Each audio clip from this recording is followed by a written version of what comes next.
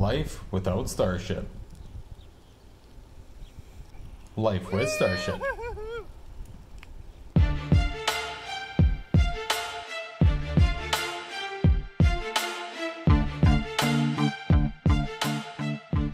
So we don't talk about my vision very much lately. We did a lot before we had any products, but you know, I want everything to go back into the token. I want to hold the token.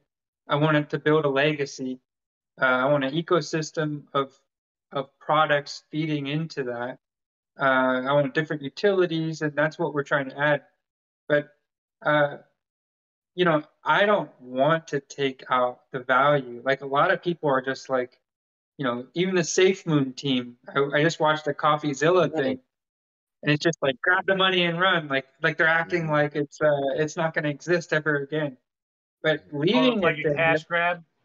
yeah, there's no problem with leaving it there. Yeah. And every time you add more, it raises the price floor, and you get rid of people, and they lower their supply. You do that enough times, and you're going to be in a good position. But Because I you're want left my with diamond hand people that care about the community. Because all the other people get weeded out, and that's I get crypto. That's how it is. I held. We went from a tenth of a penny to 43 cents, down to a penny, up to over $6, down to 25 cents. I held every single dip and every single high. I don't pay per hand at all. I'm pretty solid. But yeah, I love what Illuvium's doing. I would like to pair with them if they're doing that. That sounds like a good token to pair with.